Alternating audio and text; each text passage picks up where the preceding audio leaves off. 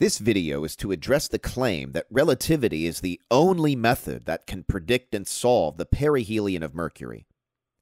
Here are some comments from a few people on different platforms where I've had these same conversations daily for many years. People ask how Dr. Dowdye's model accounts for the perihelion of Mercury.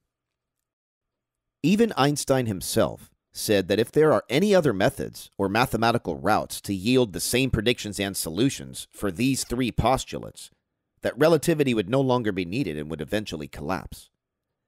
But that alternative for the perihelion was already offered by Paul Gerber 17 years before Einstein copied and changed the famous E=mc² equation and the advance of the perihelion of Mercury.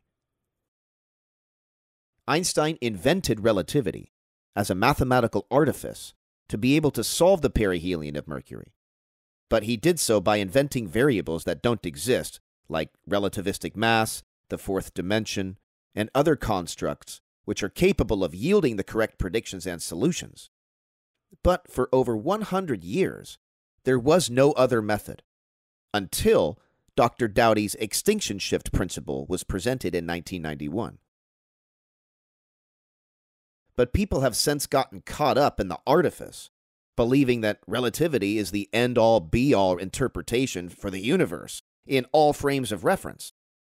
So I'm briefly mentioning this alternative so people know it exists and can look it up further. And also these two books by Peter Beckman and Ron Hatch, Einstein Plus 2 and Escape from Einstein. They also have refutations for special relativity and general relativity and alternatives to time dilation and a lot more, along with the solutions to binary pulsars 1913 and 1916. So pause the screen, zoom in, and see the mathematical proofs for yourself.